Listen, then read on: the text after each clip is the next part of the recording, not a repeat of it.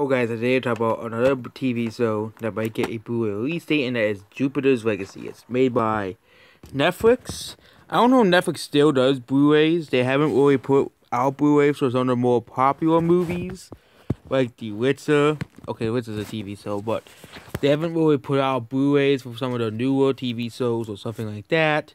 Again, it could be because of the pandemic. They just didn't want to release it because they didn't want to risk people.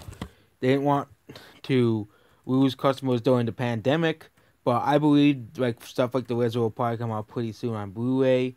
Considering this stuff is over, and I bet collectors would want to buy it on Blu-ray anyways, because there are those collectors who are gonna want to buy like a bunch of Netflix shows.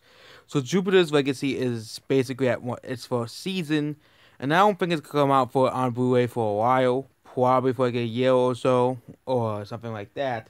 So probably around like 2022. Sometime during that year. Yeah, because it is a TV show, and TV shows usually take, especially for the first season, take a while to come out on Blu-ray. So that's basically it.